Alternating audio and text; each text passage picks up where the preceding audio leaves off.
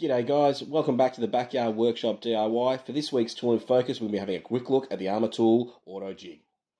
So first thing we do, guys, is pop our bit of stock in the center here before sliding the clamp into place. This thing's awesome because, as you can see, it's also adjusted the depth collar on the drill bit, so just give that a tighten before we get ready to go.